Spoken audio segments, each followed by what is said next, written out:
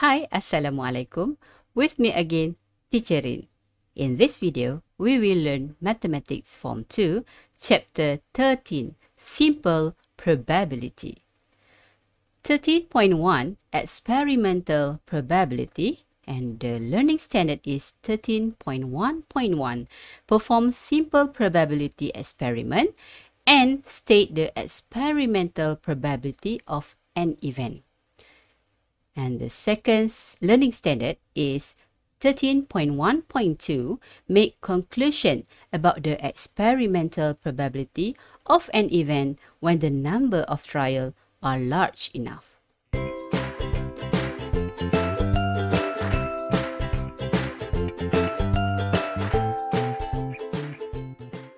Alright then, what is actually probability?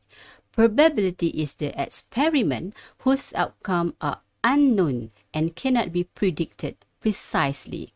For example, flipping a coin, throwing dice, and target shooting.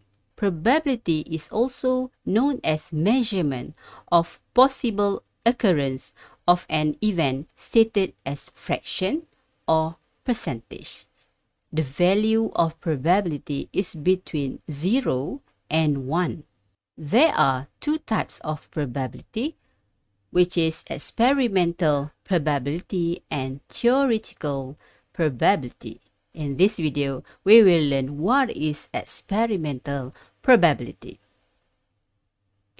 Experimental probability is the probability that is obtained from an experiment. What is experiment? Experiment is the process of carrying out an activity to observe its result. The result of an experiment is known as outcome. Let us see the example 1.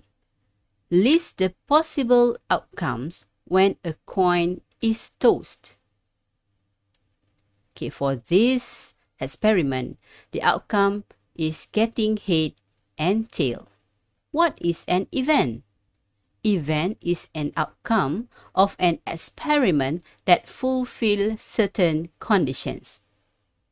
For example, getting a seat when a fair dice is thrown.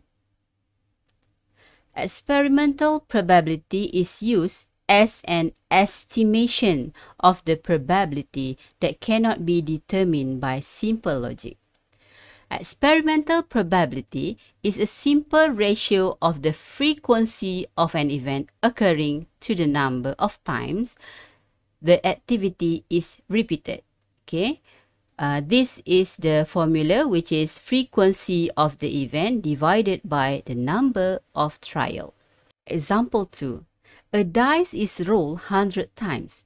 Find the probability of obtaining the value 4 if the value 4 appears 16 times. So let A be the event of obtaining the value 4.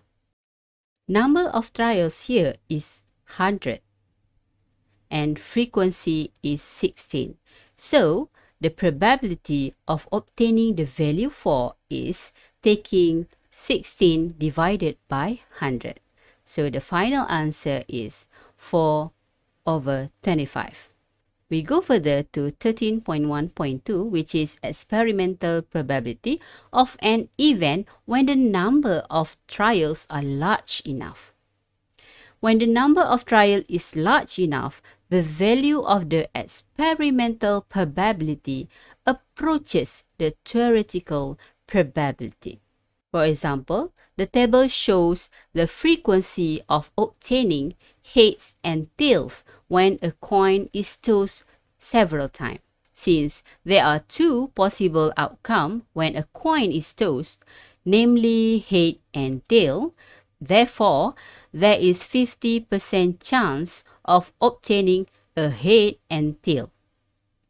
Based on the table above, the greater the number of trials, the closer is the percentage of the event to the expected value of 50%. So here is the summary of what we have learned in the video. Probability is, there are two types of probability, which is experimental probability, and theoretical probability, which we will learn in the next video. And here is the formula to get experimental probability, which is frequency of event divided by number of trial. And please note that experimental probability of an event, when the number of trials are large enough, will approach the theoretical probability.